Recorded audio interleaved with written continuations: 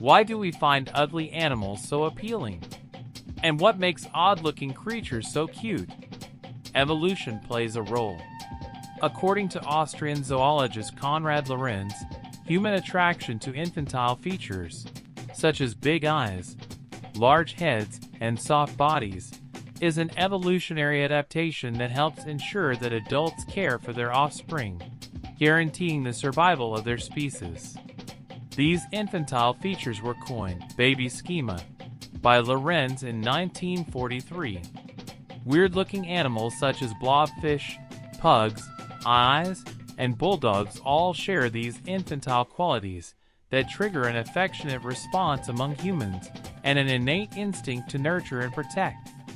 And these infantile characteristics increase a person's protective behavior, attention, and willingness to care for the individual and reduce the likelihood of aggression towards an infant, says Marta Borghi, a researcher at the Institute Superiore di Sanità in Rome, who has studied how baby schema relates to human-animal interaction. Read more about how this can lead us to become spider murderers. In humans, whose young depend completely on their caregivers for sustenance and protection, such a response has clear value as it contributes to enhancing offspring's chances of survival, she says. A 2014 study by Borghi and other researchers found that the concept of cuteness is hardwired and develops at a very young age, with children as young as 3 showing a preference for animals and humans with big eyes, button noses, and round faces. We showed that the attentive response towards infantile facial traits in dogs and cats emerges very early during our development, says Borghi. The researchers analyzed the eye movements of children aged 3 to 6 and found that they were more focused on images of dogs, cats, and humans that had been digitally modified to give them enhanced infantile traits. They also asked the children to rate the images on a scale of 1 to 5, with 1 being not cute and 5 being very cute.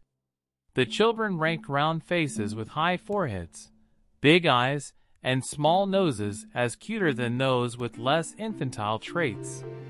We showed that the degree of facial baby schema in dogs and cats is a salient trait affecting cuteness perception in children, says Borghi. Ugly animals often have other value.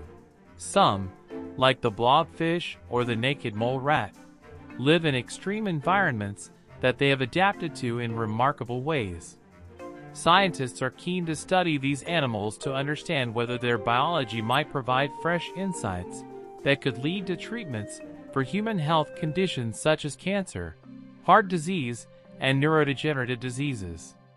But while many ugly creatures are exquisitely adapted to their life in the wild and can provide enormous benefits to the ecosystems they live in, they often still don't get as much attention as more traditionally cute and cuddly animals. This can result in a bias, which leads to many of the less attractive species being overlooked in terms of research. There are culture-led other factors that also drive our obsession with ugly cute animals.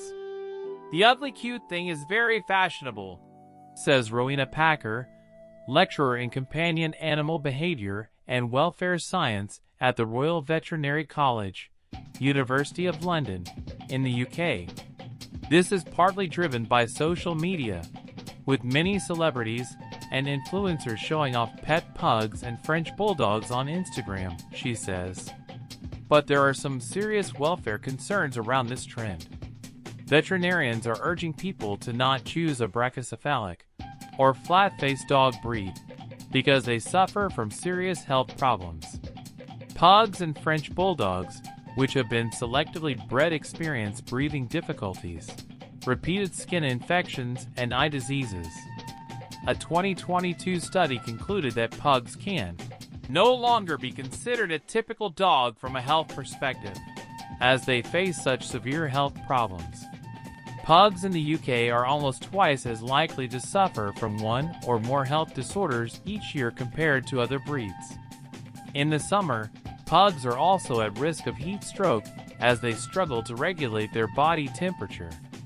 If you think about wolves, they have very long noses, says Packer. They rely upon heat exchange through the nasal passage, which allows them to effectively regulate their temperature. They don't sweat like us. But pugs have very small nostrils and narrow airways, which makes it difficult for them to breathe and cool their bodies when it is hot. As a result, many pugs make snoring and snorting noises, which people often consider cute and a reflection of the dog's personality, says Packer. But this is actually a sign of their obstructed airways. Despite their many health problems, pugs remain very popular. According to the Royal Veterinary College, there was a 5-fold increase in pug registrations to the Kennel Club, the UK's national dog register, between 2005 to 2017. The American Kennel Club lists pugs as the 35th most popular dog breed out of 280 registered breeds. The French bulldog, another brachycephalic, last year became the most popular dog in the US by registrations for the first time. There are a lot of psychological barriers which prevent people from accepting the health problems of brachycephalic dogs, says Packer.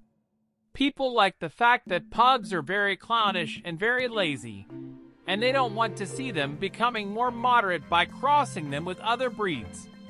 They're worried that they're not going to be this funny couch potato anymore, even though that is actually the embodiment of the diseases that we're giving them.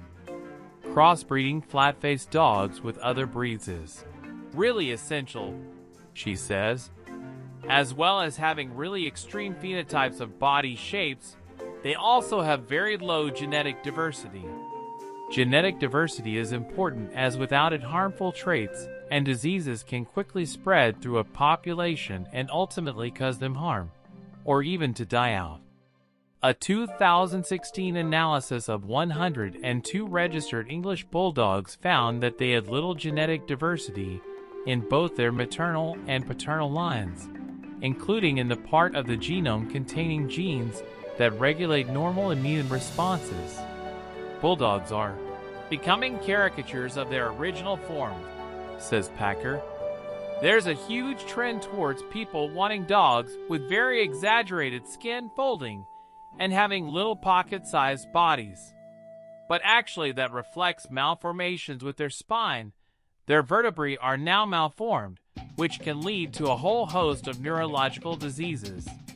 So while goofy features such as bulging eyes and wrinkly faces may make us smile, we might want to reconsider our obsession with oddly cute pets. Hope you will be happy with this effort on our part.